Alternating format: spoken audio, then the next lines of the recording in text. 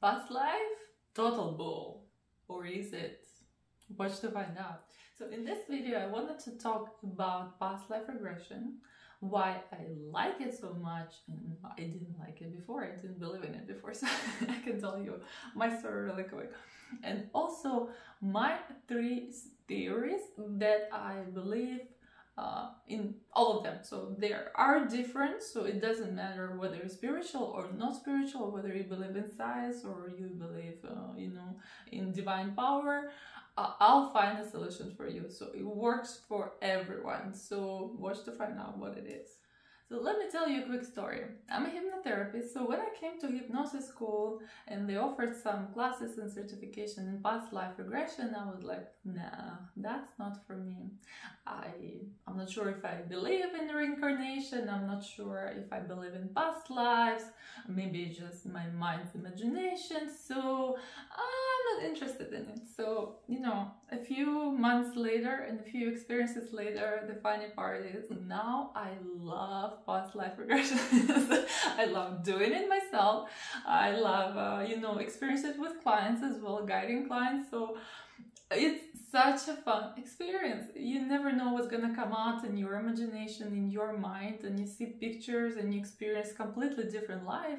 So it's like a movie in your head, and you can be man or a woman, you can experience different, like some people even experience life from different planets. So you never know what's gonna come out. You never know what's gonna come out, and that's why it's so exciting, because you're like, whoa. And then it gives you insight in your life, in your relationships, so you also get something from it as well. But I wanted to get into, I'm gonna do another video on benefits and why I think past life regression is amazing. As you guys can see, I'm really excited. But I wanted to do this video about 3 theories of past life regression, and those are the theories that I give to my clients. Those are the theories that I believe in, and I believe in all 3 of them. So it doesn't have to be either or. You can believe in one, or you can believe in all of them. No, you don't believe in all. It doesn't really matter. So hear me out, and then you can decide for yourself, right? Or leave a comment below which one you like, which one you don't like, whether you agree, disagree, what's your past life regression experience. I'm really excited to see your experiences as well, and if you're this excited as well as I am about past life regression. So let's start with number 1, and the number 1 most known, theory is a spiritual theory, of course. So there is a soul, and this soul has a lot of reincarnation. Thus, we have a bunch of past lives where we experience different lives in different bodies, in different, maybe time frames, right? So there are multiple lives that we live in. So that's what the spiritual theory believes, that's what reincarnation believes in, right? So that one is pretty cool. So if you believe in it, that's very awesome. It gives you a lot of insight, the spirituality as well. It provides you a lot of benefit. If you don't believe in another religion, you can discover spirituality, and for me it was a beautiful path. So even though when I started I didn't believe in it, eventually I got into it. Now I'm more spiritual than before the past life. So I guess past life kind of plays its role, but it's not for everyone. So some people do believe and some people don't, and it doesn't matter. So it's okay if you don't believe. So if you don't believe in spirituality, if you don't believe in reincarnation, right, it doesn't mean that you shouldn't try past life regression. It doesn't mean that it's not for you. It doesn't mean that past life regression only for spiritual people or people who believe in reincarnation. So, and that's where I get into theory number 2. And theory number 2 is a genetic theory. So that's where science comes into place. So for my science people out there, that's the one for you, I guess. So there's been a study that's been done on mice, and what they did, what was actually terrible, but I guess it helps us to understand the genetics and everything. So what they did in this study, there were female mice, right? So what they did, they exposed them to cherry blossom, and when they exposed them to cherry blossom smell, they gave those mice electric shocks. So every time they smell cherry blossom, they receive the electric shocks. So, and that's how their body, remembers. So after a few times they receive, electric shocks, even later when they, eventually when they expose them to smell again, those mice, start acting very anxious, very fearful, very stressed out, because, our subconscious, animal subconscious also remembers, right? So it's a pattern. It became a pattern where they smell it and they become fearful because they fear that there's going to be electric shock that will affect them, right? So what happened next, and that's the most interesting part of the study, even though mice have suffered, and I really love animals, so it's very tough to read the study. But what happened next is they bred them with other male mice, so those female mice, and the babies were born. So after the babies were born, the interesting part is that the babies, even though they were never exposed to electric shock, but they still felt very fearful, they still felt very stressed out every time they were exposed to cherry blossom smell. So that's weird, right? Like, that's very strange, because it's the mother, right, that experience. It's the mother that neural pathways connecting the electric shock and connecting cherry blossoms. But in this situation, it's a little baby, it's a little mice that never had that experience, but they still react the same way as a mother. So they made this connection linking that genetic markers can go from generation to generation, right? And that it creates certain experience and memory, genetic memory, where offspring remembers, kind of subconsciously, not subconsciously, but genetically, right? Genetic reaction to a certain memory, to a certain traumatic memory that potentially is dangerous for their well-being. They also noticed, which was very interesting, that these little mice were born with more neurons in their nose that detect cherry blossom. So, related to cherry blossom. So you gotta guys read the study because it's amazing. It just describes how, the gene works. And before we thought that, you cannot pass the gene memory into offspring. But right now we're getting into the point where we're discovering more and more and more. So it's just so amazing the way it works, right?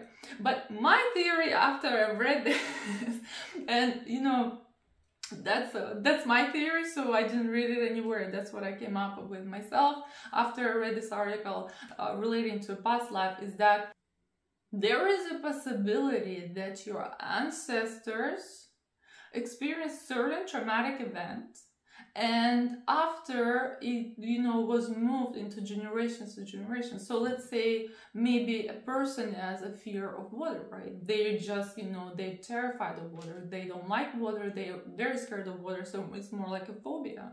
And they tried everything to resolve it, they tried to discover, they tried therapy, they tried whatever it is, and it doesn't help. They're just it doesn't make sense, this fear, and nothing ever happened to them where they were a baby, nothing ever. So there's no logical explanation. And that's what many people come to past life, because sometimes they get to the point where they've tried everything, there's no logical explanation why it's happening. So that's why they come like, can I check my past life? Maybe it's there, right? I don't know what else to try. So there is a possibility that the ancestors experienced a certain very traumatic event, or maybe they experienced in a few generations, right? So they experienced like one ancestor, and the next generation experienced it where maybe someone drowned in the water, right, tragically, and then someone else drowned in the water tragically, and then this genetic memory started passing down to new generations, and then this person is born and they're fearful of water, even though it might be a genetic memory. Again, there are no studies about it. It's totally my own theory. It just makes sense logically for me. So if it works for you as well, I mean, that's cool. If it doesn't, it doesn't. But for me, it kind of makes sense. Why not, right? If it works in mice, if it works with certain smells and it works with certain events, right, the genetic memory can work the same in humans. So and that's you know, people sometimes experience, sometimes generations, they experience the same problems, the same issues, right, and just pass down. So maybe that's the way it is. Maybe that's the genetic memory passing down, you know, from one to another. And the last one that anyone can believe in, and that's the theory number 3, is it's all in your head. And let me tell you something, it's 100% true. It's all in your head. And that's not a bad thing. Because, I mean, guys, really, everything comes from our head. Everything comes from our brain processing life around us. Everything comes from here. So when people tell you it's in your head, that is 100% true, and there's nothing wrong with it, because that's the way it is. Yes, it's in your head and something is going on in their head, so it doesn't matter. So what matters is what's going on here and whether it works for you or not, right? So when it comes to third theory, when people come and they're like, well, I'm not sure if I'm imagining, if, you know, if I'm coming up with it, if my brain just imagining stuff, or is it my real past life, or it's not. I say it doesn't matter, you know, because you came for an experience, and then you came and you're looking at your past life, you're experiencing yourself like maybe you were a queen, or maybe you were a warrior, right? Or maybe you were something else. So for you, you've never been that before. It's like internal movie that you're watching, that you experience it with all your senses, right? That leads you, and you know, you don't know what's gonna lead you. So why not imagination? Why not just enjoy it and experience it? Why we have to question everything? And I mean, our brain is designed that way, that it questions everything. It tries to find a logical solution. It tries like, is it real past life, or it's not real? Am I imagining? I'm not imagining. And I say it doesn't matter. As soon as you enjoy this experience, as soon as you get some benefits, and I'm gonna do another video on benefits, I mean, that's cool, right? That's why first time I've tried, you know, past life regression, I'm like, okay, I'm gonna try it and see what's gonna happen. And I saw myself as a warrior, and, you know, I have an army behind me, and I'm like with the sword, and I'm like this, you know, buff dude on a horse. It was so much fun. It was so interesting. It was a different experience. I was like, why am I a guy, right? Why my brain showed me this? Am I imagining it? Well, why not? Maybe I should experience it and get some benefits from it. Maybe, you know, I can become stronger in this life, or maybe I'll get an insight what's happening in my life and what I should resolve, right? So a lot of people, when they are done with past life, they have some thoughts and they have some revelations that they can bring in this life, and, you know, see where a problem is coming from, or maybe they kind of, so basically the way I can explain it is, no matter what you believe in, whether it's your imagination, whether it's scientific way, whether it's a spiritual way, right? The point is, does it help you to get a certain experience or a certain resolution in your problem, or you're getting just excited or an interesting experience, right? So is it beneficial for you? And I say yes, because it was so beneficial for me, and I've done it for multiple people and they loved it as well. They've gained so much insight. Like one guy, he was a king, and then before he had very low self-esteem, and now he's like, no, he started believing in himself, because in past life he was a king, and he had this experience where he felt himself as a king, where he was this royal person that held self-esteem, and that he was strong and he was powerful. So when you experience it with your all senses, you kind of bring that in your life. You get that experience, that positive, right? So you gain some skills, you gain some knowledge, you gain something that you never had before, that gives you power to discover who you are, to be better. Or maybe the same result with water, right? Someone comes and they're fearful of water. So when they go into past life and they discover, okay, I drowned in my past life, right? The brain is resolving the issue. The brain is linking like, okay, so, you know, I'm fearful of water. I don't know how to resolve it. But here in past life, I had this issue, I drowned, that's why I'm fearful of water. So it wasn't past life, that's I shouldn't fear water here, and it resolves, right? So it's amazing. So no matter what you believe in, whether it's imagination or not imagination, you know, it helped that person to resolve that issue, and that's the end point, or to get a fun experience. So a lot of people that do past life regression, they don't fear death anymore. So that's another benefit. So I guess I'm starting to do all the benefits on this. But all I'm saying, it doesn't matter what it is you believe in, you still can get insight and have a fun experience just doing it, you know, opening yourself up to a new experience, and, you know, seeing yourself, seeing a really cool, interesting movie that you don't know where it's gonna take you in your head, and experience it with all your senses and having fun. So why not? So stop thinking, you know, turn off your critical mind that always like, no, no, no, no, no, no, no, I don't know if I believe in it, I don't know if it's real, I don't know, blah, blah, blah, blah, blah, blah. And, you know, if you really want it, if you really feel like doing it, do it, you know, experience something new, do something fun. And if you don't do it. So it's up to you guys. You gotta listen to yourself, you gotta listen to your intuition and say whether it's for me or not, because it's not for some people. Some people don't like it, some people don't believe in it, some people like, I don't want to do it. Sure. I mean, you gotta do what's best for you. You gotta listen to yourself. You know yourself. So if you don't want to do it, don't do it. If you're kind of curious about it, if you're excited, try it. Why not? So it's really fun. And, you know, as a non-believer and like, I don't think I'm gonna like it, I become this person where like, oh, I love it so much. It's so much fun. The stories I hear all the time are so different. Like, I should be writing them down because you can make so many movies out of those stories. That's why I'm so passionate, I'm so excited, and I hope you liked my theories. So if you do, or if you kind of, you know, agree with one of those theories or with all of them, because I believe in all of them.